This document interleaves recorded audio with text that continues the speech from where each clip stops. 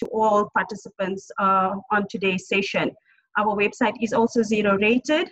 And to make information even more accessible, we are very fortunate to have received generous funding from the Health and Welfare HWSETA through a partnership with the Wits Health Consortium.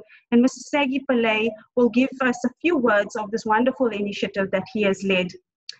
This information is there for participants to use freely, to raise awareness within their workplaces and adapt the tools to their specific scenarios. However, I must stress, this is not for commercial gain.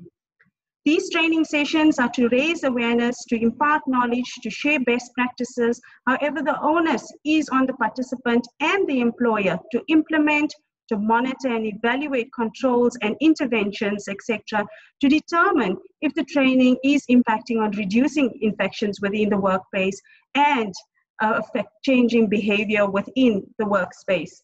So as employees and employers, we all have a duty and responsibility in terms of reducing the spread of the virus. So we all play a very critical role in effecting change. And this power we must exercise to the best of our abilities. So with that, I'd like to thank you again for joining today's session and thank the entire team, the NIOH team and Wits Health Consortium team involved in organizing the session and our guest speakers for making the time to present today. I wish you all well and do stay safe. I hand over to Ashraf Raycliffe, our program director, who will take you through the rest of the proceedings and a few virtual housekeepings and introduce our guest speakers. Thank you.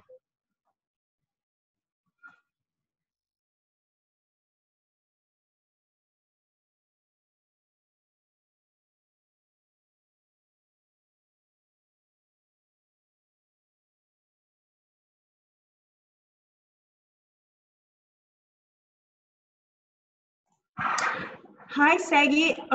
Can you please go ahead? Ashraf is trying to reconnect. Okay, thank you, Tanusha. Colleagues, participants, friends, and our presenters for this morning session, good morning. Again, from the Wits Health Consortium side, a very warm welcome to this session.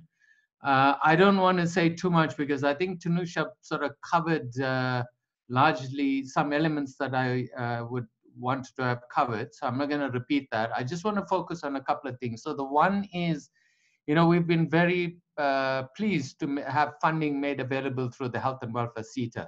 And to date, there are probably around 15,000 individuals across the country, people that are either shop stewards or occupational health and safety officers, frontline workers and employers and management that's participated in the program. So that's quite a significant reach. And this was only possible because of funding that was made available by the Health and Welfare HWSETA. Now this funding has been quite critical, and NIOH, who we're very privileged to partner with, which has an enormous track record, great reputation nationally in South Africa and on the African continent and internationally. The programs have been put together to be as up-to-date as possible, as relevant as possible, because we've been quite careful in choosing the topics as they emerged in consultation with labor, with employers and others to get a good feel for where should we position these programs so that we make the greatest impact in terms of reducing the spread. There are concerns around Eastern Cape, Gauteng, and now KZN. So clearly these programs are even more important. And Tanusha made the point that these programs are not just information sharing sessions. They really, we're hoping that irrespective of which stakeholder group you're part of, whether you come from labor, whether you in management, or whether you're an occupational health and safety worker, or you're just a frontline worker, we have a collective responsibility to ensure that our workplaces are safe and that that the colleagues that we work with, we take collective responsibility to ensure that we all are safe. And obviously anything that we do in the workplace also impacts on what happens in the community, what happens when we are out there as consumers, or we in public transport or any other kind of transport that we may be participating in, because it's absolutely crucial that all of this information is used in a way that we make our collective contributions to the safety of ourselves and our colleagues, and ensuring business continuity as well. And clearly, you know, we, at least for the foreseeable future, we're going to have to learn to live with the virus, and therefore changing behaviors, working with our colleagues, working with friends, working with families to change those behaviors are going to be absolutely crucial. So we're delighted that we could put these programs together. If there are elements of the programs that people have participated in several, and if you thought that there were critical areas that have been excluded, please just drop us an email with suggestions and we'll try and include those as well. But again, I want to thank NIOH for partnering with the Wits Health Consortium, to thank the participants for making time, but most importantly, let's use this information in a way that we can start making a difference to the management of the virus going forward. To the presenters, thank you very much for also making time. Tanusha, thank you. Ashraf, over to you.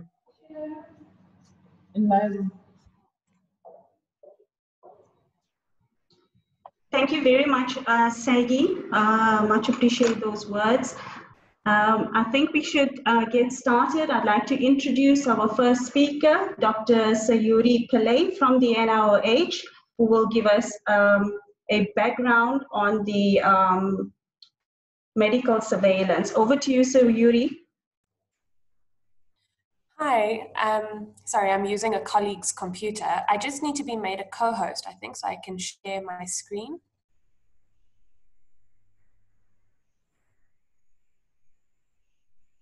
Ah, perfect.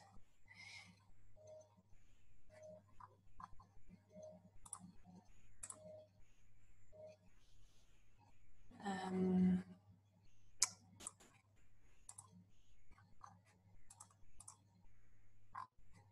you go.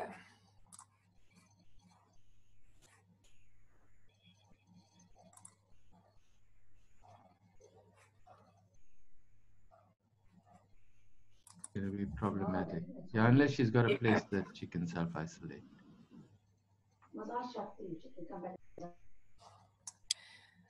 Okay, hi everyone, morning. Sorry for the technical difficulties. As mentioned, my name is Sayuri Pillay. I am a Wits Public Health Registrar currently at NIOH. So I'm going to be doing a presentation on medical screening in the workplace. So what is medical screening? Screening refers to the use of simple tests across an apparently healthy population in order to identify individuals who have risk factors or early stages of disease, but who may not yet have symptoms. This is according to the WHO. So in the case of COVID-19, it refers to the process of checking a person's temperature and asking a series of questions related to certain symptoms associated with the disease. You're trying to find potential cases of COVID-19. According to the DEL, which is the Department of Employment and Labor, measures for the daily screening of employees and workers and clients, contractors, and visitors to the workplace must be included in the workplace risk assessment and carried out. Please note, this is so important, screening is not a replacement for the preventative measures in the workplace. Control measures are extremely important and need to be followed in the work environment. And screening is also not a diagnostic test. So performing screening on your employees is not going to confirm whether they have disease or not. It identifies people who will require further diagnostic testing for the disease. So why are we screening for COVID-19? It's to ensure early and timeous identification and diagnosis of workers at the risk of COVID-19 infection. It ensures early referral for appropriate treatment, care, and timeous return to work of affected workers. And it ensures the protection of other unaffected workers, consumers, visitors, and clients of these groups of workers. So this is just taken from the Government Gazette, the Department of Employment and Labour, released on the 4th of June of this year, under health and safety measures, just to show you that they state that every employer must implement symptom screening in the workplace. So what should already be in place in terms of screening? There should be an allocated screening station for your temperature check and symptom screening questionnaire to take place. The screening sites must be stocked with enough PPE, which includes gloves, sanitizer, face masks, and face shields. Waste bins for disposal of medical waste should be available and clearly marked. Sanitizer use must be encouraged on arrival and exit, and you can do this by having those non-touch sanitizer stands. Training for all workers on screening must be done, and this can include why, how, and what to do if someone screens positive. And this is really important, so it ensures that everyone is aware of the protocols in place and the policies regarding what to do when they have symptoms and leave. And this should all be included in an SOP, which you should have or think about having. And this should also include guidelines on how often to screen employees. So according to the South African guidelines, employees should be screened at the start of a shift and prior to ending the shift by a designated person to check if they've had any sudden onset of various symptoms, which we will go through. This is also workplace specific, as it depends on the shifts that you have in place.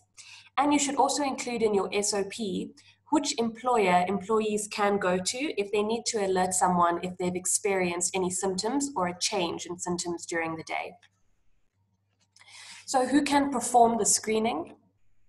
The screening can be done by any personnel in the workplace who has been adequately trained on the matter and understands what is expected of them and what procedures to follow. This includes knowing how to correctly don PPE if required. They must be perform the screening correctly. They must be aware of what to look for in order to know whether a person is allowed into the workplace or not.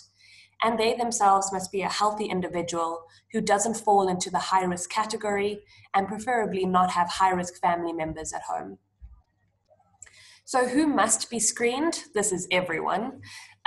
Employees, employers, visitors, and contractors must all be screened before coming into the workplace. How should screening be conducted? You need to obtain consent before screening is commenced, and this is specifically for the temperature screening, as it's a test that you're carrying out on someone. Ensure dignity of the individual is considered, especially if they're screening positive for COVID-19 symptoms. Make sure prevention measures are in place, social distancing and wearing of PPE as required. Encourage honesty when filling out the screening questionnaire form. Avoid stigma related to COVID-19 and symptoms of it. And there should also be an isolation room or area nearby available for individuals who screen positive. So we'll go into symptom screening. So symptom screening is usually done in the form of a checklist or questionnaire that's filled out by all employees and visitors, anyone coming into the workplace. Important details to capture include contact details, reason for the visit, who the person is visiting, and if the person is an employee, which area they work in. You need to know a history of possible symptoms that we'll go through, if there was contact with a confirmed COVID-19 patient, and a declaration stating that all above is true. So important symptoms that have to be included on the questionnaire include a sore throat, cough, difficulty breathing or shortness of breath, and a loss of smell or taste in the last 14 days. So these symptoms are specific and they are set out according to the NICD guidelines on the case definition of COVID-19 and looking for a suspect COVID-19 patient. It's important to keep up with the changing guidelines so that you change your screening questionnaire accordingly. Workers and visitors should be made aware of the symptoms so that they don't come to work or to visit if they have them. And this is where the concept of symptom monitoring comes into play. So this is important and should be encouraged to be done. And it's basically the act of daily monitoring for COVID-19 symptoms. So once the visitor or worker is aware, they can alert the employer from home without putting everyone in the workplace at risk. It's also important to note that this is a subjective method of screening. So you rely on the honesty of the person filling out the form. A lot comes into play here. This is where the worker or visitor must feel comfortable enough to be honest when filling out the form, and this is why training is so important. So the more people know, the less fear there is. The more they know about the policies in place surrounding COVID and leave and sick leave, the more honest they should be. This is just taken from the NICD case definition of a person under investigation, just to show you that symptoms include any of the following respiratory symptoms, which is cough, sore throat, shortness of breath, loss of sense of smell or alteration of the sense of taste, with or without other symptoms. So this is where your more vague, mild symptoms come in, which is fever, weakness, myalgia, and diarrhea. And they should be included on your symptom questionnaire as well, and we'll go through it in detail. So this is where it comes into play. There's various symptom clusters to look out for. So these symptom clusters, 6 of them, were found by the BMJ in an article that they released, where they took information from a symptom tracker app to distinguish certain groups of symptoms. So an algorithm found these 6 groups, and these are usual presentations of COVID, but it's important to remember that not everyone will present as one of these clusters.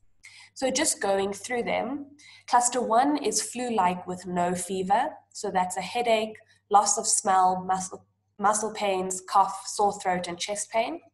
Flu-like with a fever is the above, with a fever, hoarseness, and loss of appetite. Gastrointestinal includes headache, loss of smell, loss of appetite, diarrhea, sore throat, chest pain with no cough. And then clusters 4, 5, and 6 are more severe. So these, level 1 includes fatigue, headache, loss of smell, cough, fever, hoarseness, and chest pain. Level 2 is the above with confusion, loss of appetite, muscle pain, sore throat. And level 3 is abdominal and respiratory involvement, which is basically a combination of all of the symptoms. So with screening in the workplace, you're most likely to see clusters 1, 2, and 3. And those come across as very mild symptoms and vague symptoms that people may not necessarily relate to COVID-19. So those are symptoms that you need to look out for. With symptom screening, we also need to take into consideration what form of screening you're going to use. So there's paper-based and technology screening applications, each with their own advantages and disadvantages. So what you choose depends on your workplace and what's easiest for you, and you need to take into consideration the advantages and disadvantages of each. What one can consider is using technology-based screening for their long-term employees and paper-based screening for visitors. So going through the advantages and disadvantages, paper-based advantages is that it's a well-established, standardized system of collecting information. It doesn't rely on technology knowledge or products to use it, and it's easy to implement and low cost. The disadvantages, however, is that it's a high admin burden. Data loss may occur. It results in a sharing of pens, clipboards, and forms, which puts people at high risk for COVID-19. There's a time burden if the forms are not filled beforehand. And as mentioned, a high paper burden could have a high cost long-term. With technology screening, the advantages is that it's time-saving, there's better data keeping and confidentiality ensured, there's long-term benefits, especially in workplaces with high volumes of constant workers, and there's a low contact risk. The disadvantages, however, is that it's not easily accessible to everyone, as not everyone may have a smartphone or data. It may be deemed not user-friendly by certain staff, and it will require training. So moving on to temperature screening, why is the temperature checked? This is such a common question that we get. So basically, even though a fever is a common symptom of many illnesses and disease, it is noted as an additional symptom of COVID-19. A large majority of the patients who present with COVID with fever as one of their symptoms, around 90% of the patients. And when screening, it can be used as a factor to identify potential ill employees who may or may not have COVID. It's also an objective measurement compared to the subject measurement of the symptom questionnaire. So with this, you can record a temperature and have it there on paper. It's important to note that temperature screening alone will not find all potential cases of COVID. Some staff members may be asymptomatic, some may be in the early stages of disease, their incubation period, so they won't have any symptoms, and some may take medications to reduce fever, therefore masking the symptom. So thermal screening has to be part of a package of measures to prevent and control COVID-19 in the workplace. It can't be used alone as a screening tool. And as mentioned in the South African guidelines, temperature screening can be used in the workplace if available. But remember, it can't be used alone to screen your patients or your individuals.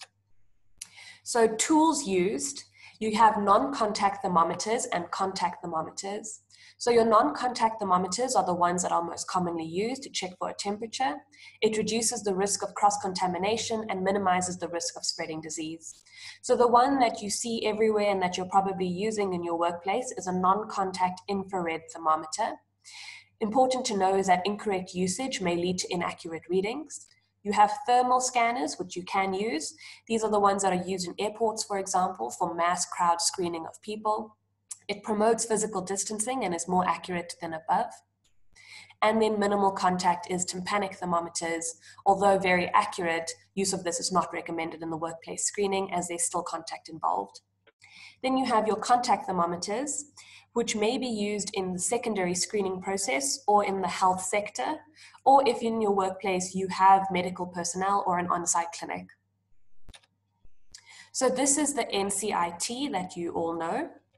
Important to note is that you need to read the manufacturer's instructions carefully to ensure proper use. Avoid testing in the direct sunlight, use in a draft-free area, and it must be given time to adjust to the outside environment before use, which is about 10 to 30 minutes. Measure the temperature perpendicular to the person that you're testing, either their forehead or temple. The neck and wrist can also be used as an alternative. Make sure that the area is clean and dry, not excessively covered and not blocked. The distance between the NCIT and the individual will vary according to the thermometer you're using, but typically it's held 3 to 15 centimeters away from the patient. And note that this device measures the body's surface temperature, so it's easy to get false readings or results depending on the outside environment.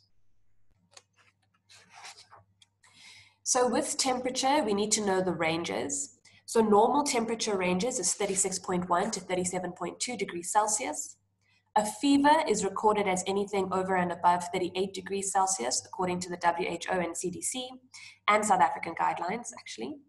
And the temperature range you need to know about is determined by your WorkSet guidelines. So in mining, health, and call center sectors, they have stricter guidelines where a fever is over and above 37.5 degrees Celsius. When it comes to calibrating your thermometer, over time you may get off readings, so your thermometer would have to be calibrated. There are various calibration laboratories around SA which have to be SANAS approved, and those are the ones that you have to look for, and that's the South African National Accreditation System. When it comes to cleaning your thermometer, it consists of using a soft cloth dampened with water or medical alcohol, never soap or other chemicals. Wipe the lens first and then the body of the thermometer and allow it to dry completely before storing or next use. So this is just a little exercise for you guys to look at the pictures below and see what you can find wrong.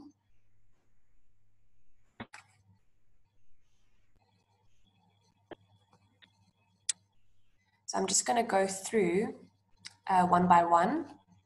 So on this one, there's no PPE on the individual being tested, and the person screening could wear a face shield. In the second picture, we see that the distance to the patient is inappropriate. There's no PPE on anyone, and you can see here no physical distancing between the two people waiting to be screened. And in the last picture, again, no PPE on the person screening, and they're screening in direct sunlight, which could alter the reading of your NCIT.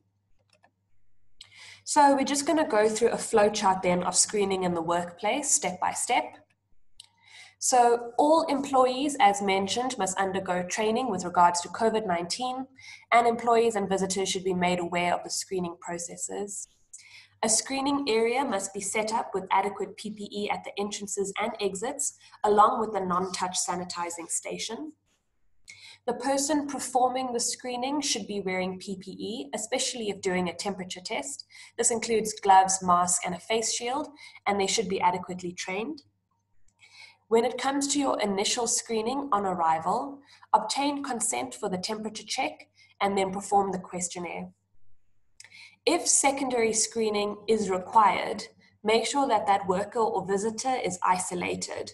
So this is when they have a high temperature or a positive response to the questionnaire, and this is where having an isolation room comes into play. It's important to note, so we will go through what to do if someone does screen positive, but it's important to note that if their screening questionnaire is fine, but the person has a high temperature, that you should retest the individual's temperature after some time to ensure it was correctly captured the first time. So you need to take into consideration things like making sure that the NCIT was not faulty. The outside environment must be taken into consideration, so make sure you retest the person in a different area of the body, and make sure that the reading is taken in the best condition available. Just moving back onto our first line, adequate waste disposal must be made available, so that's bins for throwing away of gloves and alcohol wipes, etc. If the previous person screened was positive, the person screening must remove and change all PPE and fully sanitize themselves and the screening area. And all information captured of people entering the workplace must be kept confidential, and you can keep this information for at least up to a month to alert them if there are any exposure risks. You must also re-screen the individual on exiting or a determined time during the day to note possible changes in symptoms of the individual. So what to do if someone screens positive?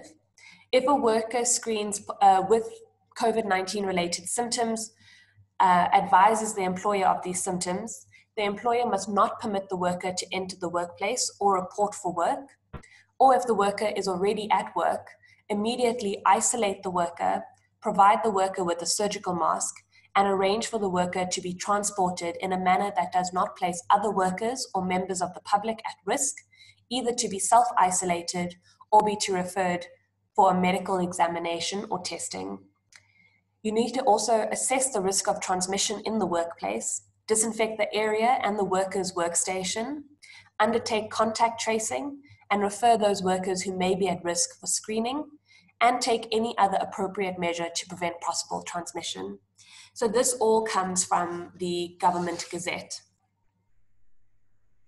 So just a few take-home points. Screening must be used as an early warning mechanism to point out potential COVID-19 cases, ill employees, or visitors. Remember that the screening process is not diagnostic. Therefore, if a person has any symptoms, they should be encouraged to undergo diagnostic testing to get formal results.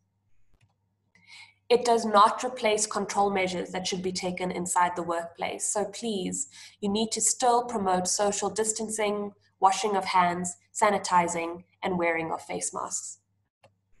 Unwell employees or visitors must stay at home.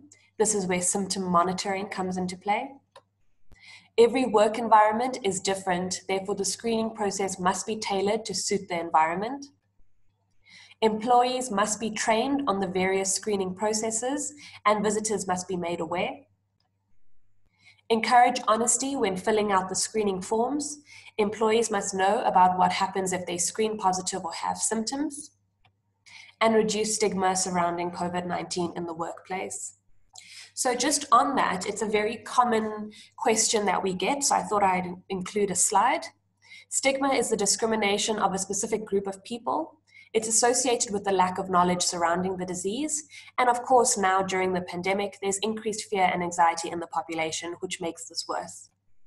So the population groups at risk of stigma are those who have tested positive, who have recovered from COVID-19, or who were released from COVID-19 quarantine, and people who have underlying health conditions that cause a cough or any other similar symptoms to COVID-19. So you can see why people don't want to be associated with the disease.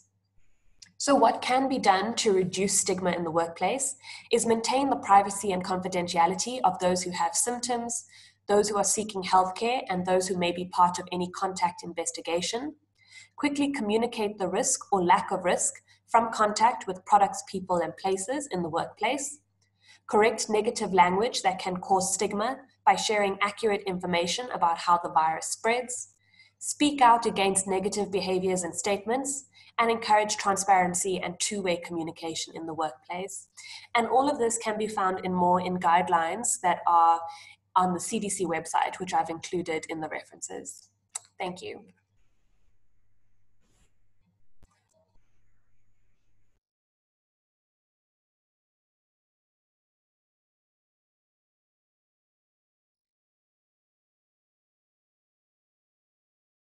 So thank you for that, Sayuri. Can everybody hear me? Is this an indication? Yes. Okay, thank you very much. So that's Dr. Sayuri Pillay as part of the Wits School of Public Health team and as a public health medicine registrar. She holds an MBCHP from the University of Pretoria, where she qualified in 2015 and went on to study a diploma in tropical medicine and hygiene. I have to say thank you to Sayuri for that introduction to the medical screening for COVID-19. Just a quick reminder to colleagues that we have the CPD points for those who are interested and want to join that. I'm just going to quickly flash that on the screen for you. So this is a reminder to colleagues. I'm not sure, can you see that?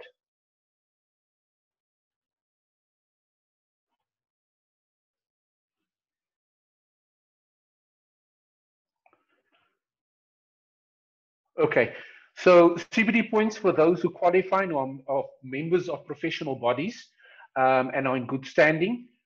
You will be emailed the link and the password for the multiple choice questionnaire that's done online. So I will put a reminder of this again later on during this particular session.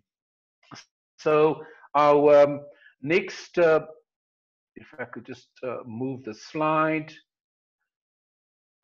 Our next presenter is Sister Ida Jordan from the NICD, that's the National Institute for Communicable Diseases. And Sister Jordan is going to deal with contact tracing, reporting, and notification. So I'm going to ask Sister Jordan just to prepare to share a screen. I'm going to unshare mine. One moment. I think mine is unshared already. Okay, so I'm going to ask, yes, please do.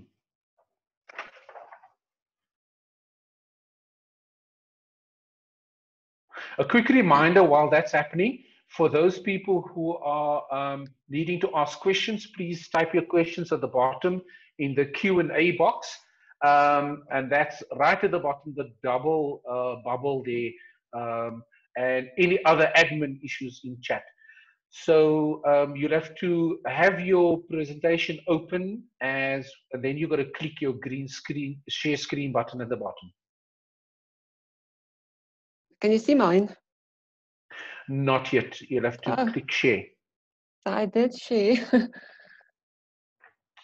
Okay. And did you select the presentation? Yes. Okay, something's happening now.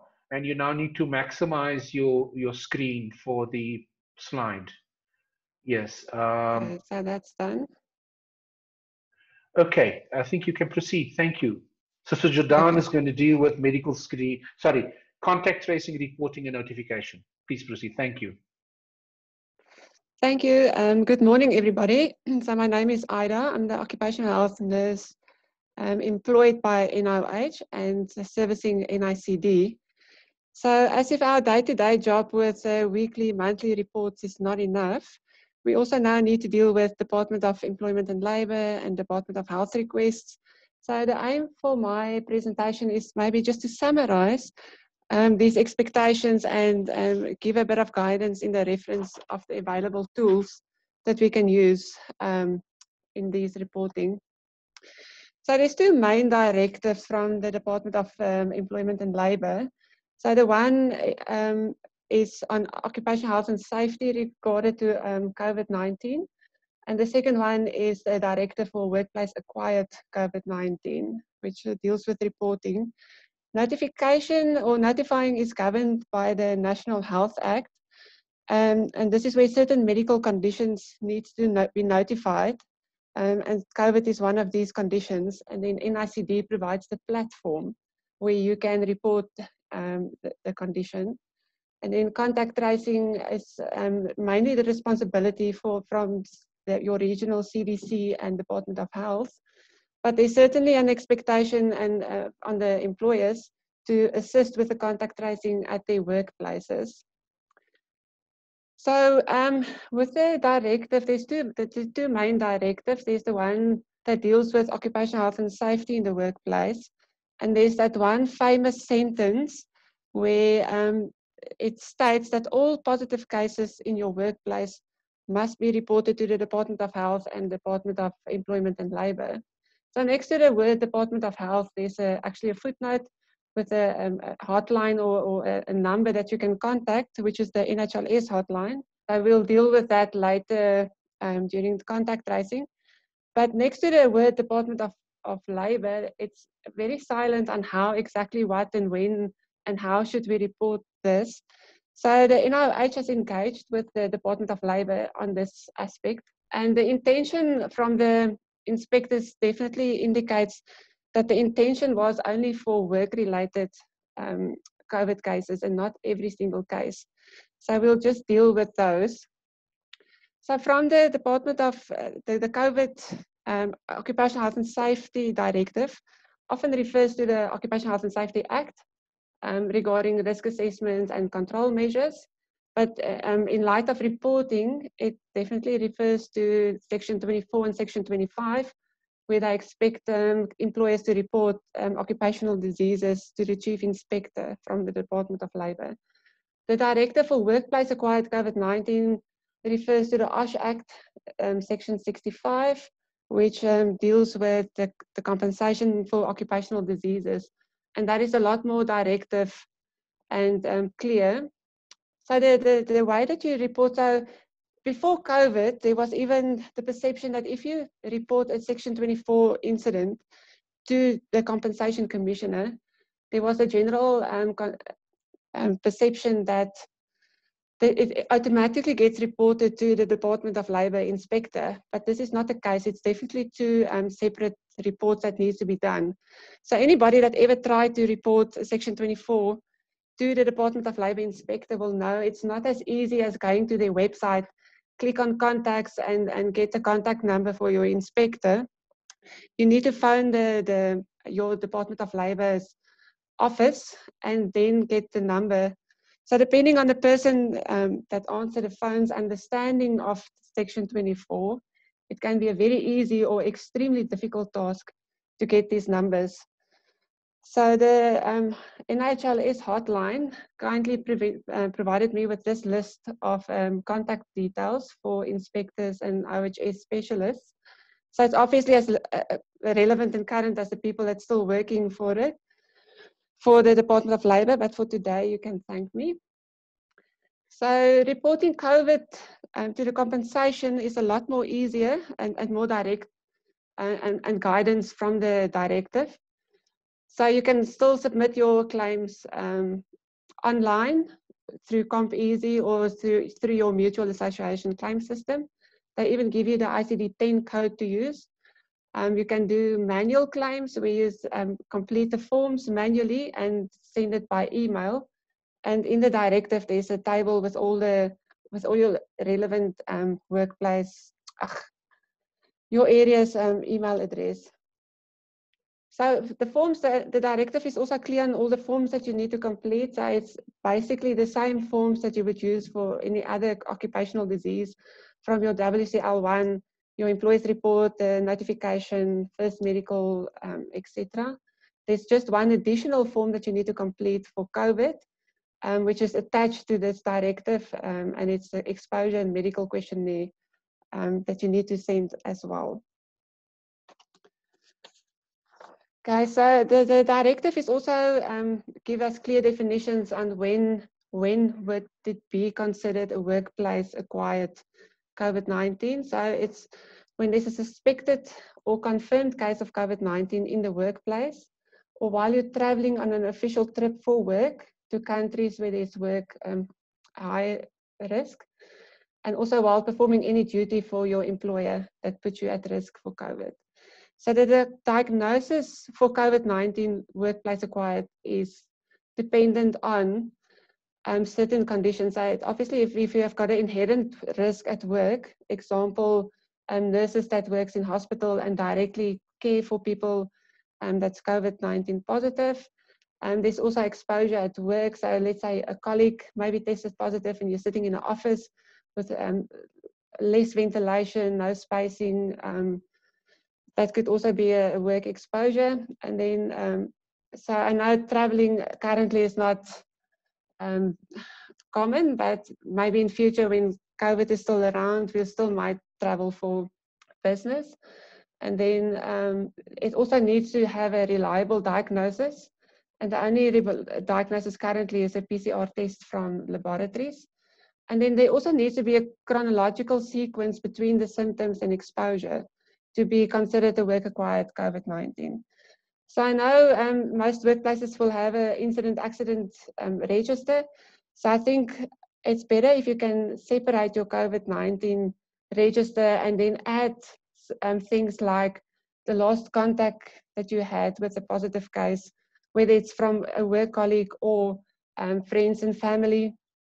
It's almost like a project plan where you can flag all these important dates to give you the chronological sequence from last contact to start of onset of symptoms, date that you tested. It will just help you with your identification of a work-related case. So regarding notification of notifiable medical conditions, so there's a system NMC, which is run by the NICD, which requires you to report all these cases. And I think we all are exposed to this reporting system suddenly with COVID. And it's clear why it's necessary. It's just to identify trends and areas where we need to direct our resources and policies to stop the spread of this virus. There was also a general perception that once a lab, whether it's private or provincial labs, tested or results comes positive, it automatically reports to the NMC. So this is true, so the data gets dumped onto this NMC system, but it doesn't report on things like symptoms, comorbidities, the level of treatment. So therefore it's very important for every doctor or nurse in both the public and private sector who diagnoses a patient to also report COVID-19 to the NICD. So you can also, if you go to the NICD website, it gives you clear directions on how to report. This can also be done manually or electronically. So there's a paper-based notification form that you can complete. So if you go into their website, there will be specific forms for COVID and a specific SOP for COVID conditions, which is separate from the normal communicable diseases. So you can send these forms, you can email it, SMS it, WhatsApp. And yes, I've confirmed the good old fax is still well and alive. You can fax it. And then when you do it manually, you also need to send a copy to the sub-district or district levels for notification. So if you click on the NICD website, also there's the option to download the app, which you can use to report these cases. So once you registered as a healthcare provider, and you put in all your details. You can, in future, we'll just log in with a password, and you just click on the new case tab, and then you can register these cases on the NMC. The good part about this is then it automatically goes to the district level and national level, so there's no double reporting on that. So this is just the website, the front page of the NICD website, where you can go to notifiable and the NMC. And then there's the normal forms that you need to complete, but then there's also the ones specific for COVID-19. And if you go into the app, the front page of the app, there's also an icon for COVID-19, which takes you to a different reporting section than the other normal communicable diseases. So just for contact tracing, so like I mentioned before, it is in the best interest of the employer and for the country to assist with contact tracing at the workplace. And so when somebody tests positive, you need to get a list from people where, you know, all the places that they visited in the work environment from 2 days before their symptoms starts. And the 2 days before the symptom, because we'll know that you're most infectious 2 days before the start of onset of symptoms. So you would want to trace those people that were close contacts to the person that tested positive. So that would include the workers that work close with him, but also visitors to the workplace, contractors, maybe people that have a travel arrangements together. So you'll need to get all the names. So also on the NICD website, there's this flow chart that I think is a good thing to use at your workplace. So it just gives you the sequence of events. So once you got the list of close contacts from your positive case, you can do a risk analysis of the work area. Maybe did they eat together, sitting closely? Was there enough ventilation in maybe an open plan office? And then you define whether that contact was a close contact, a casual contact, or no contact at all. And Dr. Nick van der Water will go more into detail of how to define close or casual contacts. But yeah, so if you identify high risk close contact, then you need to quarantine. If you're casual contact or low risk contact, you can continue working. But all of them need to monitor their symptoms. As soon as they develop symptoms, they can also go for a test. And if they test positive, the whole section starts over. You do contact tracing from the second positive case again.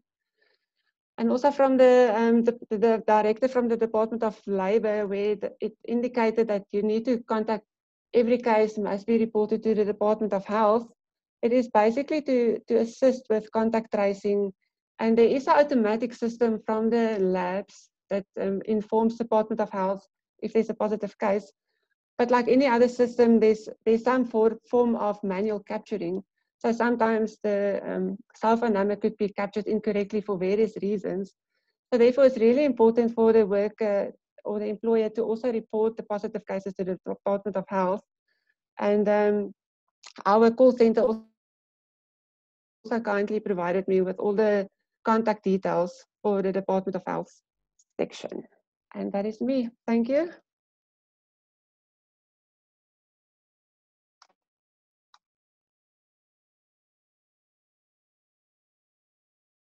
Thank you very much. That was Sister Ida Jordan from the National Institute for Communicable Diseases as part of the NIH's SHE department responsible for the aspects of contact tracing and reporting notification. Thank you very much for that, Sister Jordan. The next topic that we're dealing with is on quarantine and isolation. And the person that will be dealing with that topic is Dr. Nick van der Water. Dr. Nick van der Water is an occupational medicine specialist, and I'm going to quickly introduce him while he's preparing to share his slide. But before he shares his slide, and to welcome him, he's an occupational medicine specialist working in the private, apologies, There we go. In a private practice, he's graduated with his Master in Medicine, M.Med in Occupational Medicine from the University of Cape Town in 2018. And since then, he has been working in South Gauteng area where he runs his own private practice, which focuses on the diagnosis and management of occupational diseases and the management of employee fitness to work. He also subcontracts to one of the major occupational health service providers in South Africa and provides an occupational medical practitioner services at various sites in his area. So I want to say thank you very much to Dr. van der Water for joining us. And I see that you've already shared your screen. I hand over to you, Dr. van der Water. Thanks. Thanks, Ashraf, and thank you, NIOH, for hosting the session. I hope we all can learn something today. And yeah, I think the disclaimer is that COVID-19 is still only 8 months old, or 7, yeah, call it 8 months. And we're still all learning a lot about COVID-19. So I hope we can learn together. So I'll be speaking about quarantine and isolation this morning. And essentially, we get a lot of questions. And as a occupational medicine specialist, I get a lot of queries from nurses or from various workplaces. I get some of the questions that you have on the screen, and you might pick up errors in the statements, but I've just sort of tried to quote as I have heard in the recent past. And there's a lot of confusion, and there's a lot of noise around what is quarantine, what is isolation, and what do I do it, and how do I do it, and I hope that I can provide an approach that would make it relatively easy, and that should cover most instances. And where it doesn't, then I think probably seeking professional help in the occupational medical practitioner or a specialist is a great idea as well. So there's a team of people that wrote an article that was published in the Daily Maverick, or I found it online. And in the essence, I found these two definitions of isolation and quarantine in that article. So isolation means that after you develop symptoms of COVID-19 and or test positive for SARS-CoV-2 virus, you need to stay apart from others as not to spread the virus to them. This includes asymptomatic people who have a positive test. In other words, isolation is for people who are sick with COVID-19, whether you have symptoms or not. And quarantine means that after you have had a high-risk exposure to COVID-19 contact, you need to stop being in contact with other people and stay apart. This is in case you have contracted COVID-19 from your initial exposure. So in summary, quarantine is for those people that have had an exposure, but that may not yet be sick. So I've put up a little picture here, and you'll see my blue people and my yellow people throughout the presentation. You'll see that the blue, in essence, in my presentation represents an index case, or a person that was symptomatic and was tested positive. In other words, somebody that goes into isolation. And the yellow represents those that were high-risk contactors. And you'll see throughout my presentation, I'll be using the workplace predominantly as my framework, but I think you can apply this to other situations as well. And so these yellow people were exposed to this blue person, and they were high-risk contacts, which we will talk about a little bit just now, and they were placed under quarantine. Right. So how long should you isolate for? And in essence, the National Department of Health recently updated their guidelines on the isolation periods. This image that I got was from Twitter, and it essentially says that asymptomatic or a person with mild disease should isolate from 10 days after symptom onset where there is symptoms, or 10 days after the initial positive test, should they be asymptomatic. Now, in essence, in the general public, we probably shouldn't be testing very many asymptomatic people, and I'll explain that a little bit more just now. When there's a severe disease, and in essence, the difference between mild and severe disease is somebody that goes to hospital. So mild disease, just as a reminder, you would be able to isolate at home, and that's where the thing of self-isolation comes in. If you're going to hospital, you're not isolating yourself. You're being isolated in a hospital. So self-isolation would be essentially isolation in your own facility. Similar with quarantine, and we'll discuss that just now. You can self-quarantine, and that means at home, but it doesn't always necessarily mean that you'll be self-quarantined. There are facilities around the country where some employers are providing quarantine spaces for employees, and that would not necessarily be a self-quarantine. So the difference between self-quarantine and quarantine is really just about where you do it. But we'll get to quarantines. And the question is really, why is this talk about isolation being 10 days and quarantine 14 days? And why not both the same? So let's move on and try to understand. Just before we do that, there was a media statement about the reduction of the isolation period. And a lot of people got sort of stuck on whether we could, as businesses, go forward and use the 10-day isolation period. There is this letter that we've signed out by the Director General of Health, which essentially confirms that we can very well go and use the 10-day isolation period in our workplaces. So why quarantine of 14 days? Well, I borrowed this slide from a talk about the production of vaccines, but I think this is a very good slide to explain the immune response to viral infections. And I think the collaborative group that wrote the article that was published in the Daily Maverick expressed this as well, very well. You'll see in this picture that in the very beginning, you get exposed, and this is, I hope you can see my mouse, but look in the bottom left of this graph, you'll see the light blue is the onset of the virus, or when you first get exposed to the virus. And that's day 0.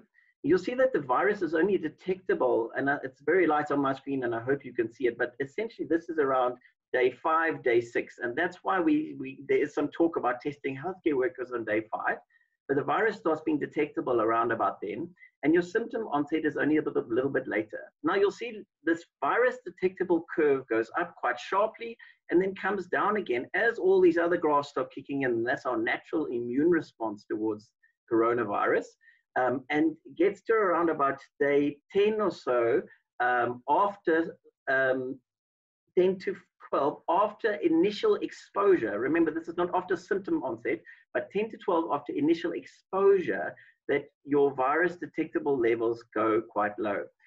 So why quarantine for 14 days? In essence, I'm going to explain that on the next slide, but in essence, it covers the initial period that it takes your body to start having the virus replicating your system, and enough period of the disease for you to be safe, to be returning to the workplace. So the question is, do we need to test on return? Because what happens, aren't we putting somebody that's potentially COVID positive in the workplace? And essentially, I've put this picture up because if you ask a computer, are all of the flowers on this screen daisies? The computer will tell you, yes, they are all daisies. But the reality is that some of the daisies are dead or have passed their life, and some of the daisies are alive. And the exact same thing happens with our PCR testing that we use to detect the COVID virus that is causing the pandemic. The test itself is not able to differentiate between a complete whole blood COVID-19 virus, SARS-CoV-2, and it's between a whole SARS-CoV-2 and fragments or part of a virus. And in essence, there are studies that have now shown, and this is not something we can do routinely because the level of safety, and especially in the occupational field of protecting the workers, there are studies that have shown, and have cultured the virus, and that show that after day 8 or day 9, most people do not have viable virus. In other words, you can't grow that virus from that person after day 8 or 9. So isolation returning on day 10 is safe, because we know that by day 8 or day 9, the person is from symptom onset or from testing an asymptomatic person, that they are no longer shedding the virus or no longer able to infect other persons. Similarly, with quarantine, we give 4 extra days for that initial onset of the immune response in the body and for the virus to replicate, and for that person to go through the processes, and then return to work safely after 14 days with very low chance of being able to infect other people. So let's go back to our blue person and our yellow people.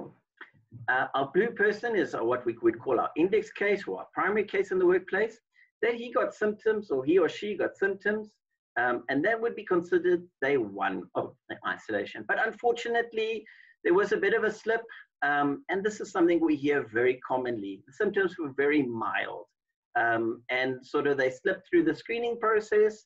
And I often say to workplaces, this is not a failure, this is just human nature. But on day two, they're going to work and they were sent home at lunchtime because the employer or their manager found them at work and said, oh, are you quite sick? I think you should rather go home. So they were sent home. They did contact tracing and they found that these 3 yellow workers were high-risk contacts. And we'll speak about high-risk contacts, high risk in a moment. And we will note then that their quarantine, day 1, is their last date of exposure. So 10 days after the symptom onset, in our blue person's case, he may return to work the next day. And 10 days after quarantine, in our yellow people, they may return to work. Notice I haven't said anything about symptoms. And really, if one of the people, the yellow people, become symptomatic at any point of time, they would follow the normal route and approach their treating practitioner or phone the COVID hotline and find out whether they need to go and get tested further. So high risk and low risk. How do we know the difference? Some people call it a close contact or a casual contact, and that was mentioned in the previous presentation. And we know that SARS-CoV-2 is spread primarily through respiratory particles. These particles can breathe in and land on our eyes, nose, or mouth. And there's also talk now of airborne spread of COVID-19. The reality is the science is emerging and we're learning more and more about the spread of COVID-19, but we're pretty sure about most of this spread at this point in time. Now, the regulations refer to the National Department of Health guidelines, where the high-risk exposure is defined as close contact within 1 meter of COVID-19 confirmed case for 15 minutes without PPE, or with failure of PPE and or direct contact with respiratory secretions of a COVID-19 case. Now, this bottom last section probably only applies to medical personnel who are working directly, with COVID-19 patients. Now, our Prof. Karim, who we all know by now, has really reiterated that this 15 minutes mentioned here is really it's an arbitrary measure. It's a scientific estimate rather than an exact amount. And we need to apply some thought to defining high risk versus low risk exposure. So how do we go about doing that? So we may ask some questions to ascertain our exposure, but before we ask those questions, I need to just explain how do we look at risk. So a risk is essentially a hazard and exposure. Yeah, Mr. Yellow or Mrs. Yellow is holding a stick of dynamite. That's hazardous. If you add an exposure of a candle to that, you can get an explosion, and that would be a risk. So a lot of our risk in COVID-19 depends on exposure. So the questions that we're going to ask are relating to exposure. So how long were you in contact with that person? 15 minutes is a good guideline. Now they talk about with PPE or PPE failure, how far apart did you stay? Was it 1 meter? Was it 2 meters? Was it 5 meters?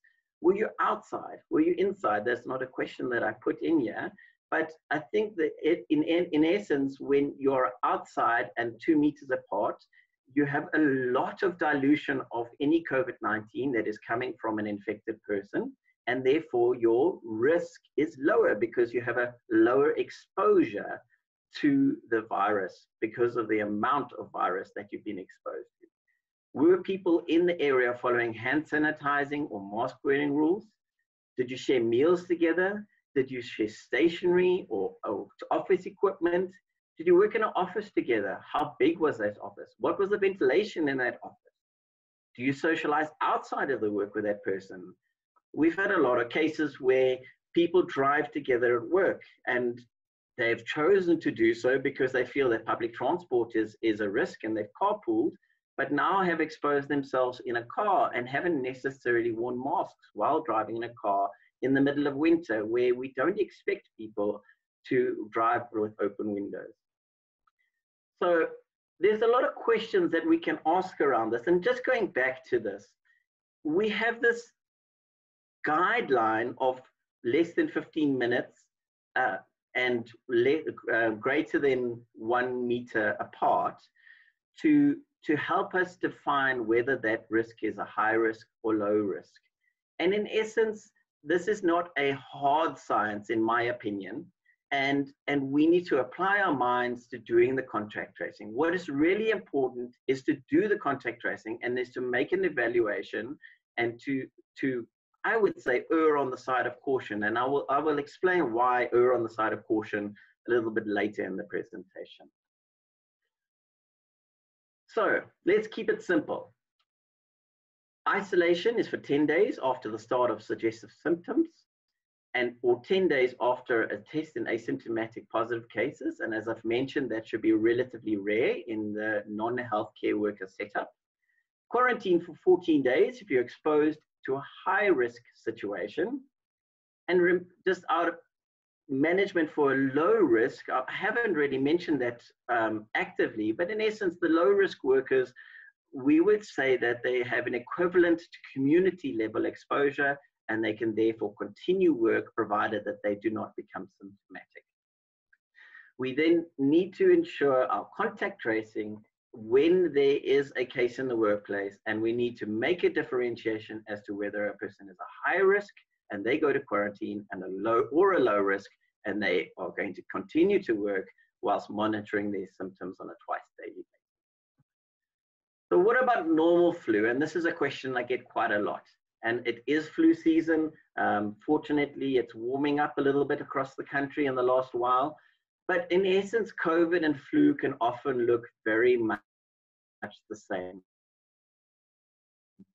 COVID, we know, our previous presenters have shown those 6 sort of typical presentations. But in essence, we've seen that COVID presents from everything from weakness to dizziness to you name it. It's got very strange presentations. And I have heard a good few of them in my practice. The reality is COVID and flu can often look very, very similar. And people sometimes go to a doctor and the doctor will say, no, it's just normal flu. And you get a sick note that says, literally, in inverted commas, normal flu. They then sometimes even go for a test, and that test may be negative, but may not really be negative. And we know that there's an element of false negative testing. Up to about 1/3 of tests could be false negative.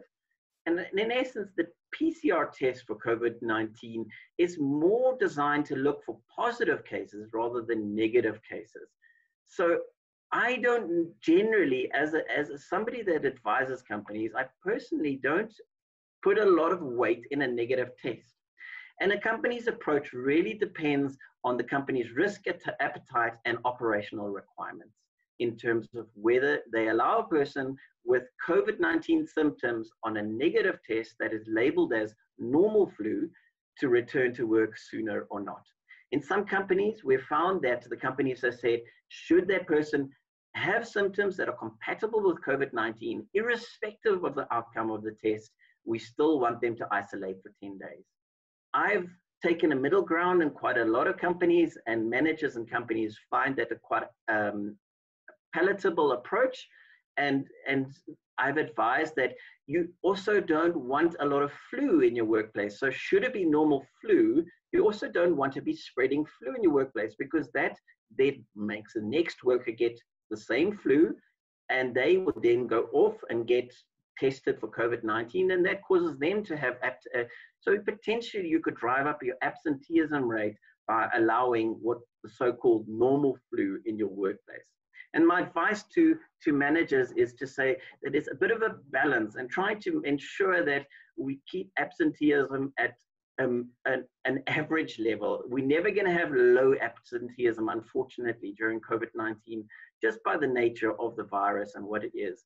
But I think it's really important to try and find a middle balance between everybody being away from the workplace. And we're going to talk a little bit about business continuity in the moment.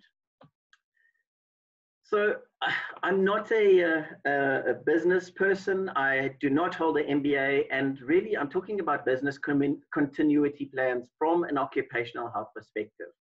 And I'll explain why I say that in a moment. But before I do that, I just want to define what a business continuity plan is. And the planning is the process of creating systems of prevention and recovery to deal with potential threats to a company. In addition to prevention, the goal is to enable ongoing operations before and during execution of disaster recovery. So business continuity aims to keep the systems running. And there's a whole bunch of threats that we have to our businesses during COVID-19. And some of these on this slide come from the World Economic Forum, and some I've just kind of thought about and out of my own experience. But you'll see on this slide, I'm not going to go through each of them because I'll show you the slide again in a moment, but there are a lot of threats to business at the moment. And these I thought would be direct threats at this point of time, but the reality is that there are ongoing and long-term threats as well. There's an interesting psychological principle on dealing with anxiety around issues, and that's to operate within your spheres of control and influence. And really, we can control with what we can control. We can only influence what we can influence, and the rest we can't really do that much about. And the idea is to try and focus on your circles of control and influence. So what can we control and influence? Can we control absenteeism? Realistically, we can control parts of absenteeism, and I'll explain that. And I think that's a really important thing to do, is to look what we can control with regards to absenteeism and look into business continuity during COVID-19. The second thing, supply chain disruptions, we can probably have influence on that. And I think I'm not going to talk to this specifically because that's certainly not my area of expertise. Movement restrictions, changing tourism flows, probably we don't have a lot of influence unless you're in those sectors or unless you're in higher up, but realistically, the average business probably doesn't have much control or influence on that. Remote working and online security, cyber attacks have become a major issue in business in the recent time. And I would encourage any business to make sure that your electronic security is excellent. Cash flow issues, we have some influence on that. Ensuring good invoicing and quotations when they need to happen, good service, following up with clients. I'm not going to talk to that specifically. What can we do about a prolonged recession? Probably not very much, but we can make sure that our business does our part. But in terms of the recession, not really within our spheres of control or influence. And mental health issues in the workplace, I think certainly employers have a major influence on the mental health of their employees. So let's talk about these two, absenteeism and mental health issues.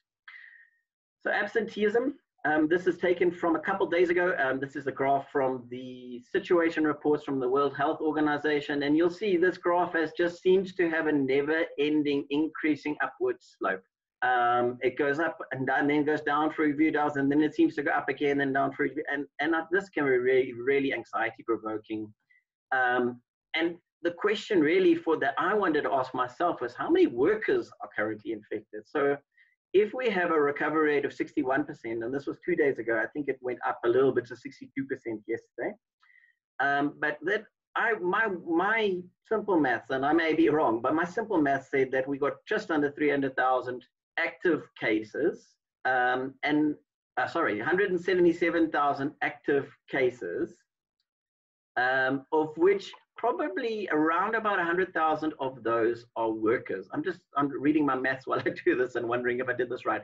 But in essence, there's a lot of workers and a lot of workplaces that are affected by workers that are currently infected with COVID-19 at this point in time. This doesn't even include all of those that are in quarantine. So how do we manage absenteeism in the workplace?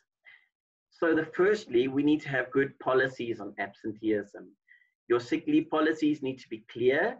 And I think even further in COVID-19, you need to have a COVID-19 policy to speak to how do you deal with COVID-19 when a worker gets it. And I think this is different to every workplace. For example, a healthcare worker might be different to a shop steward in a factory. So your workplace needs to have specific policies on how you manage absenteeism around COVID-19 and obviously absenteeism in general. There could be rewards for good attendance, obviously within reason, because you don't want to get people into the workplace that now hide their symptoms of COVID-19 because they are seeking the rewards for that. You could provide provision of employee support because oftentimes absenteeism might not be related to a positive COVID-19 infection, but an employee that is mentally or emotionally distressed and is able to cope due to perhaps a family member that has passed or something to that extent. And then lastly, you can reduce the amount of COVID-19 in the workplace. And I really, one of my approaches is that keep the simple things prominent. You can make sure you do your risk assessments. You can make sure you can maintain physical distancing, hand cleansing and sanitizing, cleaning routines, and the wearing of masks in the workplace. And so the basics are really important to reduction of COVID-19 in the workplace. And then we've spoken this morning about active screening, effective contact tracing and notification of cases, appropriate quarantine and isolation. And then the summary here really is that if you are a workplace that has not had a case of COVID-19 in your workplace, I think that's very great for you. But the aim is to have not no COVID, but low COVID in our workplaces. Try and make your workplace a place where the potential to acquire COVID-19 is way lower than in the community around your workplace. So using a not so hypothetical situation, because unfortunately I've adapted this, but it comes from real life, is a worker presents to work with mild symptoms. So Mr. Blue, he has got COVID-19, but hasn't been tested yet. It's his birthday, so he brought a cake with a nice candle and shared it with his other two colleagues. And they sat in their small tea room. And a few days later, this Mr. Yellow got COVID-19, but didn't know about it yet, was exposed to two of his colleagues, and a little while later, they all had COVID-19. Needless to say, this workforce actually ended up having real difficulties for a few weeks in managing their normal work flow because of poor management of controls in the workplace and poor management of quarantine and isolation of workers. So this yellow person would have been a high-risk contact and should have immediately, when they found out, been put into quarantine. And I've seen this on countless occasions, and it really goes to speak to effective contact tracing and effective and appropriate quarantine and isolation really does drive down absenteeism. As I said, there is really not an environment where we can have no COVID in our workplaces, but we need to try our level best to have as little or low COVID in our workplaces.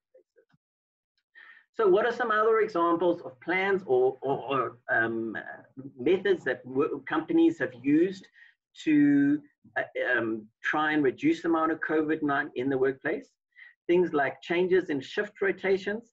So I've noted some employers have gone from a 2-shift rotation to a 3-shift rotation, so that should they have COVID-19 on one of the 3 shifts, they then isolate the entire shift and go back to a 2 shifts, isolate the person with COVID and quarantine the rest of the shift, and then go back to a 2-shift system while those people are in quarantine and isolation respectively. And when they get back, they go back to a 3-shift system. So that allows them a little bit of flexibility, and it allows them to have a better work continuity during the difficult times. Some workplaces have reduced the numbers in work areas, so the numbers of workers, and I think that has been said and said quite well. But what I've noticed in some more industrial sites is that people have reduced people in areas like control rooms, where back in the day, it would have been a place where there was the main task had been done. There would be a lot of socialization in the control room. Now what they say is they will only need to have 2 people in those control rooms at any one time. And then if you're finished with your task on the main floor of the plant, you then go and rest in an alternate place. Remote instrument access is similarly on the same industrial setup. They've set up computer access, which operates big machinery from a remote venue within the site, but so still on site, but allowing the operator to work at in a secluded area where he doesn't have access to other workers. Virtual meetings, even in the very same workplace. So I have companies where they have 5 boardrooms, and if they've got 5 people that are coming for a meeting, each one sits in their own boardroom, uses the company's data, and they have virtual meetings within the company. And then staggered work times. This is one that I feel quite strongly about, is allowing different departments to arrive at different times. So if you've got department 1, 2, and 3, you'll start department 1 at 10 to 7, you'll start department 2 at 7 o'clock, and you'll start department 3 at 10 past 7, allowing as little as possible interaction between those departments. That should one department have a person that develops COVID-19 and you need to quarantine the other people in the workplace, you are really only likely to have high risk exposures in department 1 of those departments, which allows continuity in the other departments at that work site. Right, so looking at mental health, and I'd really just have to say right up hand, I'm not a psychologist or a psychiatrist. I asked my wife, who is a clinical psychologist, to prepare these slides for me, and we've talked through these, and hopefully I can do it justice. On the left-hand side is really, this slide is describing the human experience during COVID-19, and my wife often talks about in the clinical psychology realm is normalizing and validating people's experience. So to allow people to experience emotions and to experience feelings is normal. And on the left is something we might know quite well. It is often called the crisis cycle. I know it as the grief cycle, but there's denial, anger, bargaining, depression, and acceptance. And the reality is that this is not a linear progression through this, and it may get messy. You may get a little bit of denial and a bit of anger. You may get denial, then depression, and then anger. And so this is all one mushy mess until you get sort of to a point of acceptance. And I think we're all dealing with this crisis of COVID-19 at this point of time. On the right-hand side is what we know as Maslow's hierarchy of needs. And in essence, we only realize self-actualization, and that's where we want our employees, the people that we look after, and the people in our workplaces, we want to have them realize self-actualization. That's the best form of worker. The worker that is looking after your policies, the worker that is being punctual, the worker that is doing the tasks that are provided to them. This is your ideal worker. But as you can see through Maslow's hierarchy of needs, we are struggling with some of the very basic bottom line items. Physical.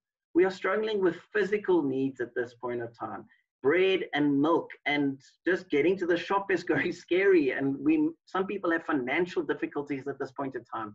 And some people are providing for 3 or 4 or 5 families and are really struggling to provide for their very basic physical needs. Without completion, without a realization of physical needs, it's very difficult to progress to the next one, which is security. COVID-19 goes without saying. Our security is very much affected during this. Social isolation, by definition, prevents us from reaching this. Ego, and so on. This triangle is very difficult to achieve during COVID-19. So how do you as a manager, how do workplaces, how do employers help their employees or support their staff during COVID-19. And before we go to this, I changed this little picture on the right in the blue octagon to look like a stop sign, because stop before you say anything in the workplace. Should you say it, and is it the right time to say it? So always be reminded, should I say this, and is it the right time to say it? So there's 7 points over the next 2 slides. And the first is to make compassionate contact with your employee or with people in your workplace. Show interest, make time to talk about their problems, but remain respectful. Sometimes it's not the right time to say it, but when the time is right and when you should say it, show interest. Be open and allow people to be talking to you and show interest in their lives. Enhance their sense of safety. Oftentimes, so we've spoken a lot about quarantine and isolation. One of the ways of enhancing safety in the workplace is to have people actively waiting as opposed to passively waiting. So we want a worker to feel like he has a purpose in a workplace. So instead of us saying to a worker who's now the only low-risk worker because he happened to be off on the day that the person brought cake to work with COVID-19, and he came back and he was now not exposed and he's the only person left in the department, give that person something to do actively. Don't let that person sit around and do nothing and not have a sense of purpose. Make sure the employees are aware of the next steps. How are we going to go about going to the next? This speaks a lot to the policies that you have in the workplace, but not only to have policies, but to ensure that your workers are aware of what the policies say. So that's education and training about them. Identify a person's current needs. It's really important not to assume that you know what the person needs. Ask open questions. So somebody may have a spouse that passed away. You may think that they need food because now they aren't able to produce food. But perhaps if you ask the right questions, their biggest need is extra data because of the amount of WhatsApp calling that they've had to do to deal with all the issues around it. Get practical. Problem solving may be impaired during a crisis. And this is really, really common. When we go through crisis situations, our ability to manage and to do problem solving well decreases. And ask questions like, would it be helpful if? And help connect them with resources to increase their hope. This may be community resources. So is there perhaps somebody in the community that's delivering food or something to that effect? Would it be helpful if I connect you with the person that delivers vegetables on a routine basis? And then the last 3, connect them with social support. That may be the family, the team, the colleagues. Very importantly, if you have a colleague that's off with COVID-19, there's been a lot of talk about stigma, and really encourage your employees, but not force your employees, encourage those when they do it on their own volition, to support each other through the COVID-19. So if you know that your colleague has been off, pop them a WhatsApp and say, hey, I hope you're doing okay. Really sorry to hear you're a bit under the weather. Provide information on coping. And so there are different ways to cope. There's good ways, that's the adaptive ways of coping. And then there's the maladaptive way of coping. So good ways of coping include self-care, routine, hobbies, social support, relaxation, breathing. And we can all learn to breathe. That's breathe in for a count of 4 breaths and breathe out slowly. Maladaptives may be overworking, risky behavior, substance abuse. And then lastly, link that person with services. Should it be normal? And the question here is, what is normal anyway during COVID-19? However, I think the most important to remember, and this is the psychological principle, is that in people that a disorder is generally defined as something where you're not able to perform your normal tasks. So should your employee not be able to perform more normal tasks, offer to help them, to connect them with things like the EAP. And then just lastly, there's a whole bunch of mental health services available, and the slides will be distributed so you can see this as well. And there's a couple of links in the slide that you can follow. Thank you very much. Well, thank you very much. That's Dr. Nick van der Water that dealt in detail with quarantine and isolation, business continuity plans in the light of COVID-19 pandemic. Thank you very much, Nick. If you could just unshare your presentation, thank you very much. Okay, so this is a quick catch up. We are at the moment, if I could just quickly share that screen, oops, no, that's not what you're supposed to see. Can you see my presentation screen? Yes, you can. Okay, so as a quick indicator, we have had the welcome from Mr. Segi Pillay. Dr. Sayuri Pillay had dealt with from the Wits School for Public Health and the NIH dealt with medical screening for COVID-19. Sister Ida Jordan from the NICD located staff member of the NIH has done contact tracing reporting notification, and I did a correction to her surname there. Apologies for the earlier misspelling, Ida. And then Dr. van der Water has just done the quarantine isolation topic. That sets the scene for our next presenter, and that's Dr. Jan Lapierre, who's going to deal with remuneration, and that was a correction. It was, I think, previously said compensation on the invite you received. So the correction is remuneration for COVID-19 related employees' absence from work. And just before we proceed to Dr. Lapierre, a reminder to people who've been asking about presentations and resources. All resources and presentations and audio recording links will be on the NIH website after the webinar, and the website address is there. For further contacts, you can email us at the email address info@nih.ac.za. We also have things happening on Twitter, and that's our Twitter handle. Only for emergency cases, you can contact 0800-212175, 0800-212175. And please be reminded that our NIH website is zero-rated by a number of the major mobile service providers and internet service providers. Only when you go to YouTube, there may be some data required. I'm stopping to share now. I'm about to hand over to Dr. Lapierre, who's going to just share his screen with us for his presentation. And maybe just as a very brief introduction, and I just need to get out of that screen there. I know I don't have a formal bio, but Dr. Lapierre is an occupational medical practitioner and a qualified lawyer. And my first experience of all of that useful and knowledgeable contribution was when we had a COVID-19 and labor relations session earlier on, sometime in March or early April, and the inputs from Dr. Lapierre was amazing. That's the sharing of the presentation screen. I'm handing over to you. Thank you for joining us today.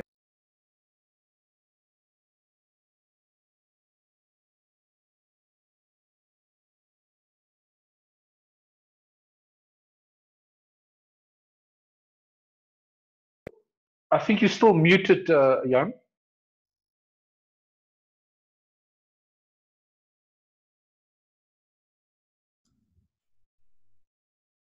Can you hear me now?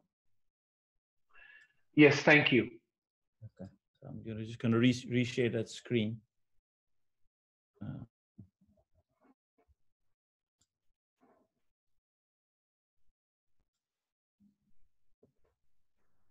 So while Jan is resharing, for those who need to follow up on any questions and you don't have a full and complete response today, please email info@nih.ac.za. Thank you very much. Handing over to you, Jan. Okay. Obviously, I've got the wrong screen share, but I'm not going to waste more time. Is it all right? I'll continue like this, Ashraf? Yes. Okay. Good morning, everyone. Thank you for having me. And just to tell you that what we're going to discuss today here, we'd like to get all HR officers, HR managers to sharpen their ears and also sharpen their pencil. We're in a new world. We're in a new normal, and we need to adapt to the new normal. But we need to use what employees and employers have saved over the years for an event like this. And this is really what I'd like to enlighten here. We've got a notifiable disease and a national epidemic, and that creates a different world, a new normal, and we have to adapt to that new normal, particularly when you're looking at the remuneration of employees in these circumstances. We essentially are going to look at two aspects. We're going to look at what creates absence in this notifiable disease, cum national disaster. And we're also going to have a short look at where does the right of remuneration in South Africa actually come from. Some of you may have seen what happened in New York, where basically people were told from today to tomorrow, you got no more job, no more income, no more nothing.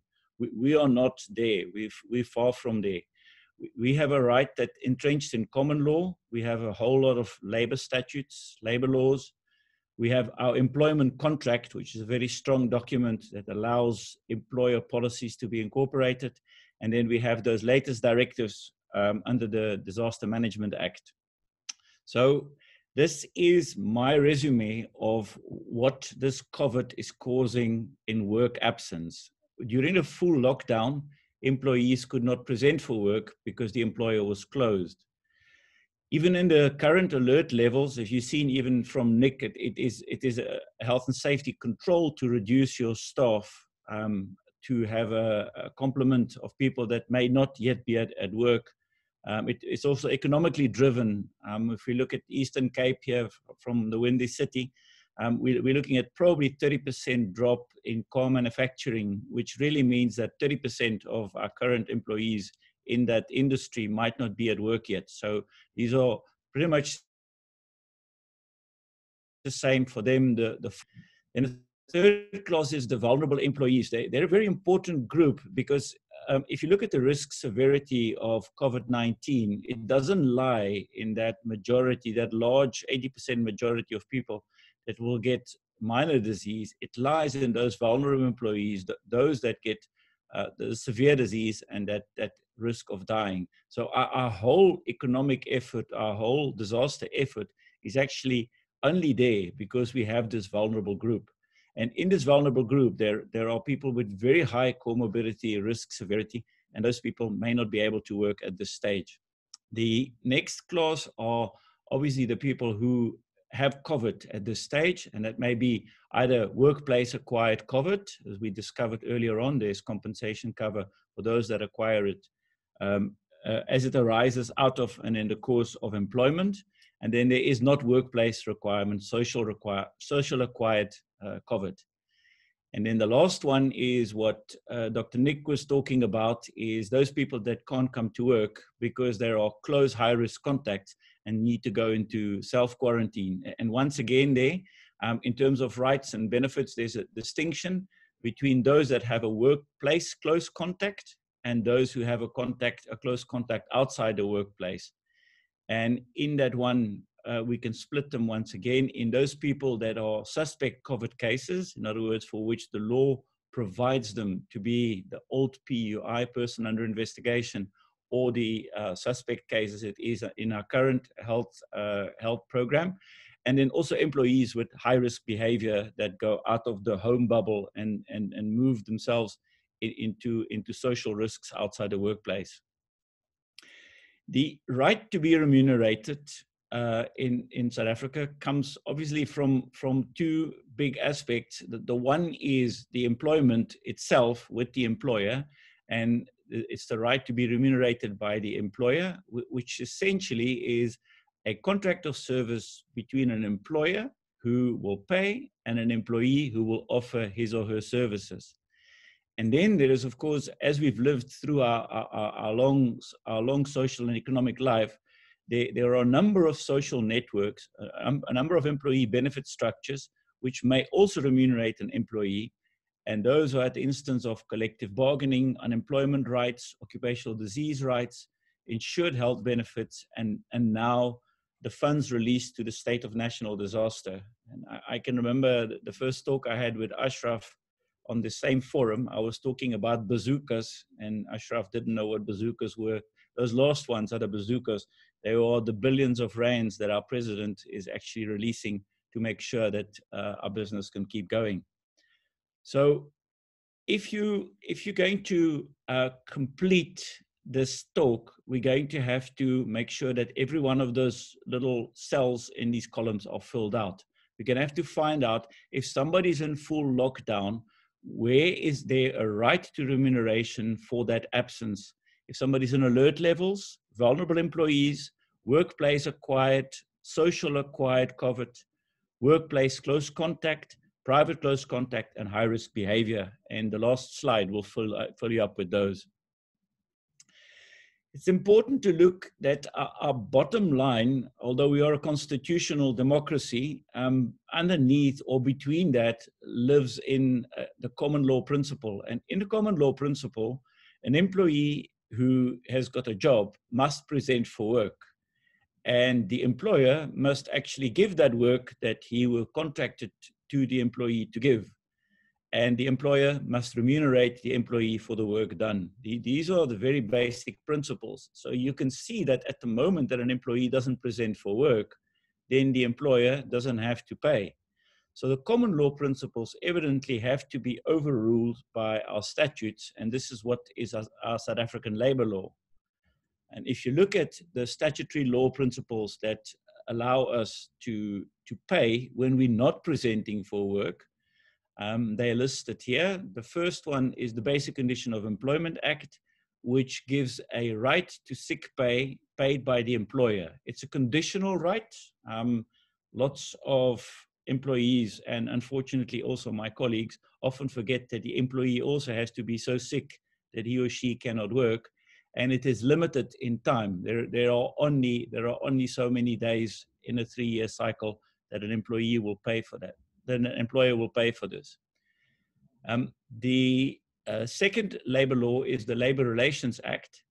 And that Labor Relations Act gives us the chance to go into collective bargaining. Now, collective bargaining is where groups of employees and groups of employers make additional rights, additional duties, additional arrangements beyond the Basic Condition of Employment Act. And so what can now be created is additional sick pay, which is now might be paid by the employer or might be paid by a collective fund, which they have saved over the years. And obviously at the end, those bargaining councils also often have insurances for temporary total disability payment, which can become available to employees. So this is where I once again go to the beginning and urge our HR practitioners, we need to go and find out what all is available. There are billions of rands that are lying here, and that we could really expose our employees to in these hard times. The insurance industry has not played the game. I see now that they've two more of them are starting to pay out employers for or businesses for lost income. But even here with the insured benefits, I think we're up for a fight, and we must be ready for a fight. And that's why the facts that we're given, for instance, today by all the speakers before me are very important. There are insurance benefits there for temporary total disability due to COVID or to any of those COVID events. The third one was covered by previous speakers. It's the Compensation Act, which gives the employee the right to occupational disease, temporary total disability, and if there would be further loss, compensation for that. The fourth one is the latest collective consolidated directive of the 4th of June, which now clearly states that a high-risk close contact at work engages the Basic Condition of Employment sick pay right. Although that employee, as you know, high-risk close contact is self-quarantine, is not self-isolation, is not illness, our law has changed this temporarily so that that employee is entitled to sick pay, to the sick pay benefits under the Basic Condition of Employment Act. And then the last statutory statutory right that's available is the unemployment illness benefits. Those are the old benefits that if an employee runs out of that number 1 Basic Condition of Employment Act sick pay, the employee can then still claim sick benefits through the Unemployment Insurance Fund. And then additionally, the terse illness benefit, which has now also come into the directive of the 25th of March. So that's kind of the bundle that we need to now go and select ourselves on from a statutory principle. Just a few details on that one is that the sick pay is obviously only for certified illness and has got a maximum of 30 days in 3 years, or if you're working 7 days a week, it might be 42 days in 3 years, but it's limited. The Labour Relations Act, the Bargaining Council sick pay may be a reduced quantum, so it can be maybe for another 30 days at half pay and then another 30 days at a percentage of pay. And the temporary total disablement, as I mentioned, is dependent on the insured terms, but also on the way those terms are being read. The Compensation Act is clearly limited to 30 days, although there is a clause that make it may longer, but remember that is only 75% of the wages, and there's a statutory maximum for people with higher wages. For high-risk contact work, we have the same as in one, the sick certificate. It's not actually clear whether that same limitation applies, but one would assume that that same maximum duration applies. The UIF sick pay is directly paid to employees and is not readily cash. That is a diplomatic way of saying that the UIF payment is not really up to date. And UIF is also a reduced quantum paid to the employer. So these are, you know, they sounded rosy in the previous slide, but they are not absolute, as you can see in here. So these were the statutory rights. I said earlier, we have a common law right, we have a statutory right, and then we have the employment contract. Now, the employment contract can add a lot of rights to that. Obviously, every employment contract automatically includes all the previous rights. You cannot exclude those, you can just improve them. And so one way of improving them is through employer policies. There's a duty to have a COVID policy. Now that needs to look at what am I doing with people in self-quarantine, what am I doing with close contacts, what am I doing with casual contacts, how do I arrange working from home. So there's a lot of policy change that is required at employers. And I see from my practice that often employers are starting to do things shooting from the hip, and then suddenly they create a precedent, and now we don't know if it's a covered policy or not. So it's important for employers that these policies are put into place and that they look at the permutations that we need to clear here today. Then in employment contract, there may also be a sector-specific additional sick pay. I did put it in the employment contract because obviously you're lucky if you work for a municipality or for the government. You don't have to work and you still get paid. So no wonder that we are closing police stations and schools and even clinics, because those people are not losing their money as the people in private do. But that's an awkward thing to say now, but there is, for instance, on Salga, on the municipal arrangements, there is a prolonged sick pay arrangement of many days, which municipalities have to pay out to employees working there. And then, of course, there may be contract provision that give extended rights to employees. Certain employees will have managed their contract in such a way that they've got additional sick pay. So if we can put this all into a final slide, and if I can just get the last bit of mental power that's still there, so we can close this down nicely and so that everybody understands what is being said here. During full lockdown, there is no work by the employer. There's no work presentable by the employee, although the employee may present his or her work. So it's going to be a no work, no pay. Obviously, the COVID policy of the employer can make arrangements from that, and a lot of employers were quite benefactors in paying their employees for a prolonged period of time. The COVID arrangements fortunately gave the TERS fund, the TERS UIF fund, which credit to who gets credit, has really started to work quite well, and we must congratulate the government on getting that part right. And that same duty gets that same benefit is available in the alert levels for those employees who still haven't come back to work. Vulnerable employees, a very important aspect, those high-risk vulnerable employees, multiple comorbidities and age, those people that really, as doctors, we say you should not be out, not be in the shop, not be out of your home bubble, not be at work, not be in a taxi. We as doctors should stand up and book those people off sick, and they should be getting the sick pay benefit as what we discussed just now. Obviously, the working from home policy could help in there too. And if there is a COVID policy on covering these people through early retirement or through other benefits, which can balance out the psychosocial risk of income with the biological risk of SARS-CoV-2, then that would be in their contract. And also for those, there are the TERS funds that can be claimed. A workplace-acquired COVID-19 sick patient during illness will get occupational disease, temporary total disability. I raised on that being 75% of the wages for 30 days, paid by the employer and refunded by the fund to the employer. Not workplace-acquired COVID person will get sick pay as that person is sick. So people in self-isolation should get benefit their full sick pay. Workplace close contact self-quarantine, there the directive is clear that we have to get the same sick pay as for those that are sick. So that's for close contacts in the workplace.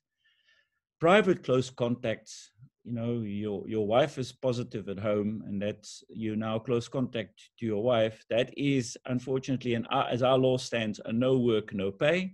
And the employer can look at that in their COVID policy and maybe extend it in there. And high-risk behavior, attending illegal gatherings, as we see the pictures emerge, even our government officials seem to be doing this, that is a no work, no pay. If it's identified by the employer and the employer feels that it was a high-risk behavior, that person can be put into self-quarantine for 14 days and there will be a no work, no pay unless there's a COVID policy covering this. So these are the 8 different permutations as to why COVID would render employees being unable to work and the framework in which remuneration can be paid. I thank you for your attention. Thank you very much for that. Again, a very informative presentation there by Dr. Lapierre. He is also very active in the realms of the South African Society of Occupational Medicine in helping out with their legal and ethical issues in medical examination surveillance, as well as working on the revision of legislation and training-related matters for occupational health practitioners, I think as part of the projects they do there. So thank you very much to Dr. Jan Lapierre. If you could just unshare your presentation. So a reminder for colleagues, thank you very much, is that the CPD applications, and I'm just going to quickly try and share the screen with you here before we close and thank everybody. So I hope that's visible. Okay, I may need to just...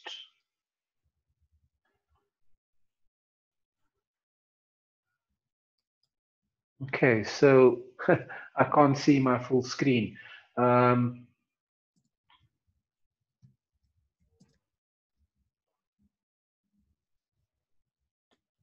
Okay, am I sharing the screen? Can people see the screen that I'm sharing?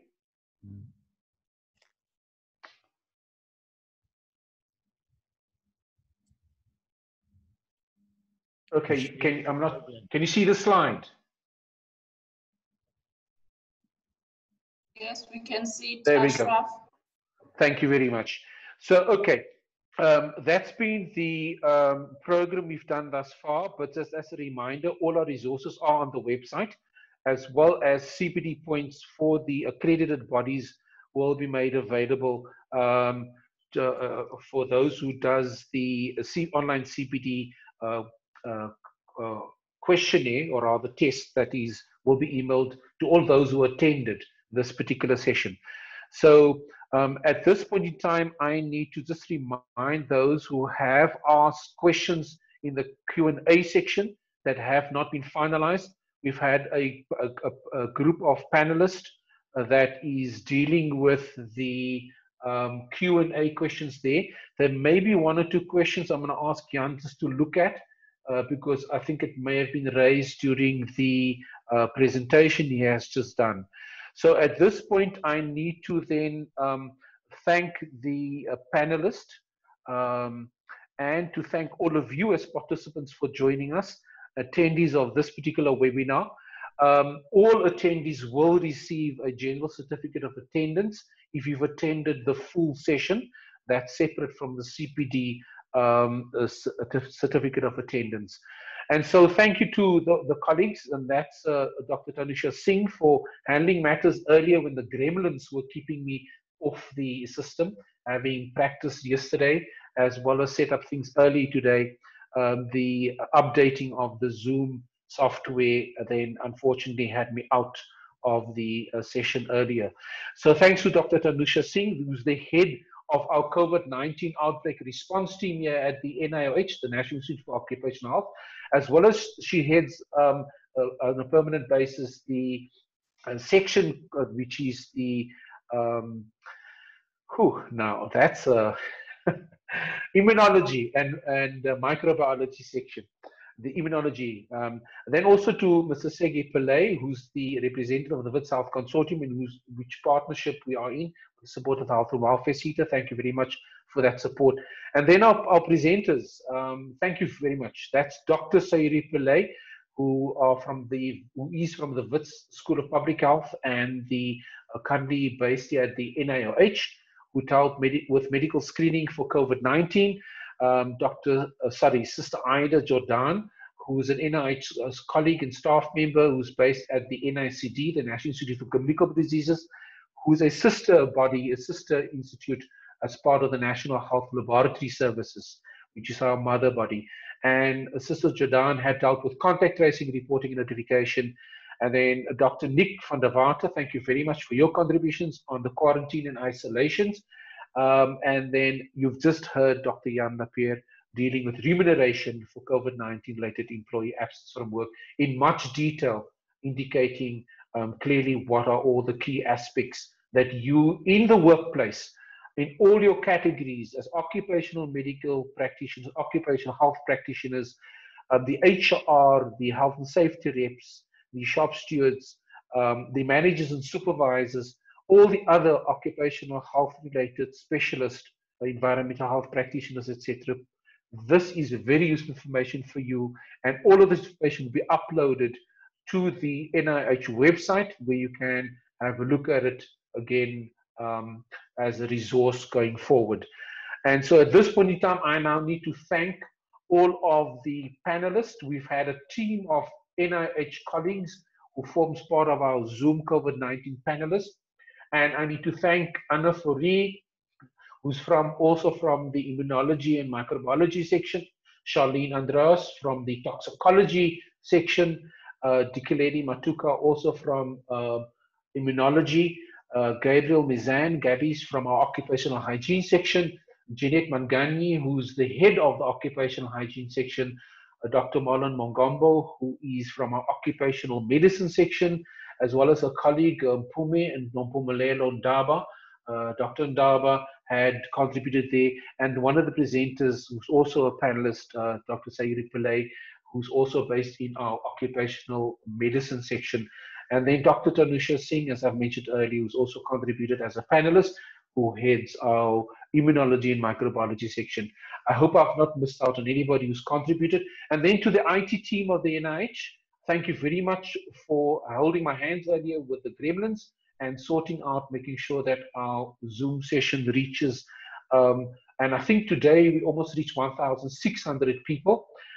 We've had in our Q&A section quite a large number of, and I'll just stop sharing this screen here now. We've had a large number of questions, and our team has answered 248 questions. There were 58 people just asking admin issues. There are 9 questions that's open, 8 at the moment. I think Jan has just dealt with one. And for others we might not get to, we will definitely respond to you and ask you to follow up with us on our email address, info@nih.ac.za, and we will ask our panelists and presenters to look at any of the questions that's been unanswered. You've been very busy on the chat group as well.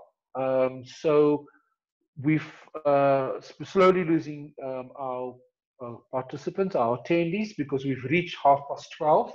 And so at this point, thank you very much again to all of our presenters and to all our panelists, and especially to you, our attendees, to make sure that the workplaces where you are active and which you support and where you may be contracted to provide specific COVID-19 roles, please let us make our workplaces safe and healthy places. And as one of our presenters says, reduce the risk and exposure to COVID-19 as an occupational hazard and as an occupational risk, reduce that to as low as possible. We are currently facing as a nation the peak of the waves that we've seen in our different geographical contexts and provinces. And as a national level, we are featuring quite high up in the global statistics of countries. And it's your contribution and what you've learned in these webinars and all those other webinars available on our website is to make a significant difference where the tire hits the tar. And that's in the workplace where the employees and employers have to jointly address this matter. So at this point, I say thank you very much to all of you.